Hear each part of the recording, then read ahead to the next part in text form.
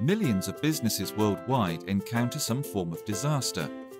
A FEMA report cites that 43% never reopen and a further 29% close within the next 2 years.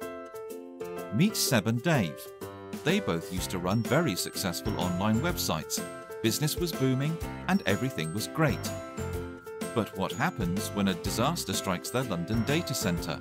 Be it a power outage, a hardware failure, human error, hurricane, flood, winter storm, fire, aliens, or even Godzilla. And both their websites went down and all of their client data was lost.